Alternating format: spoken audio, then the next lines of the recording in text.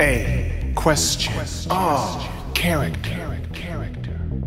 Princess Peach is not your typical princess in need of rescue. Her enemies will need to be rescued from her deadly vegetable toss. Princess Peach reigns over the Mushroom Kingdom. She flaunts her tiara everywhere, exhibiting her royalty status. There is no need for a soldier's garb. Princess Peach wears a pink dress, as in, this mission is so easy, it will not even disturb the fabric of my dress. Princess Peach does not feel the heat of the desert. Princess Peach does not feel the chill of ice. She only feels the spoils of victory. Away with you, Nosebird. The thinning air of the stratosphere means nothing to Princess Peach. Her oxygen level remains royal. Princess Peach's battlefield is wherever her heels lay, or wherever her heels don't lay. Princess Peach is magical. Witness her float. Princess Peach floats over the land,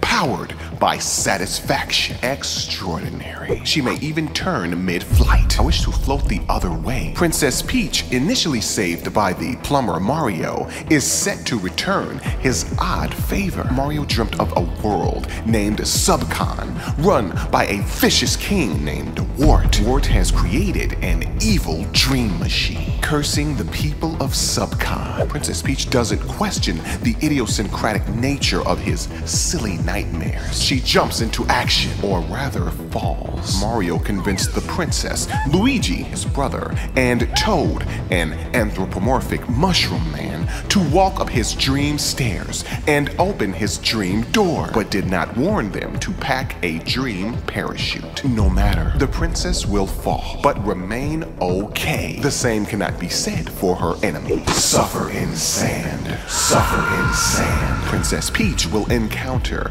the anonymous Shy Guys, Tweeters, Ninjas, and Pidgeot. Princess Peach uses every ounce of her strength to manhandle her opposition. They will be thrown from deadly heights. They will face explosion. Princess Peach will unearth impartial onions of death to immobilize her foes. The princess shows no mercy. Every so often, the enemies will surrender their love. Princess Peach will snatch their love and transform it into her life force.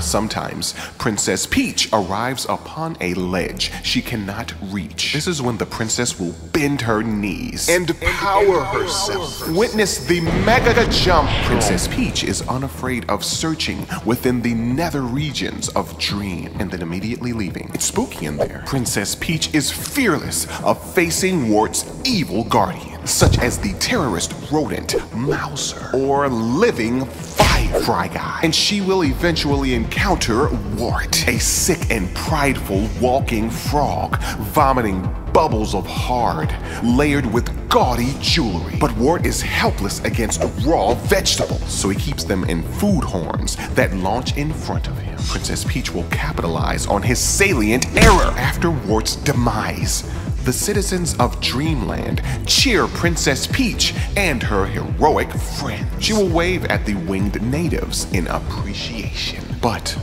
they will all disappear. Everything will disappear because Mario has dreamt this version of the princess into existence. A battle-ready, skull-crushing princess that is all-powerful. Whether her powers can be manifested in the real world remains to be seen. Regardless, the citizens of Dream will twerk, and powerful Princess Peach will exist in Mario's mind every night. And there's nothing creepy about that at all.